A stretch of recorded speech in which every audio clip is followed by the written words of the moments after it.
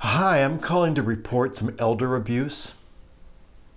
Yes, his name is Osbourne. He lives down the street from me.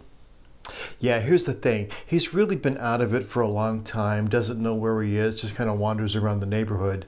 And his wife keeps like booking him for Super Bowl appearances and doing compilation albums. And, everyone knows that the last sign of a career that's completely over is the compilation album. When you bring a bunch of different artists together, and it's just sad to see her dragging him around. I mean, there's some rumor that she's going to drag his coffin around the country and let people take pictures of it for $5. I mean, I don't know if that's true or not. That's just something I'm hearing.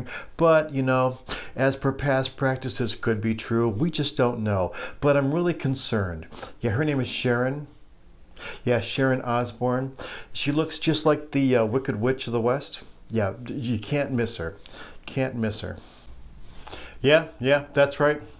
Yeah, I think she could be the greatest media whore of all time. Oh, wait, I got another call coming in.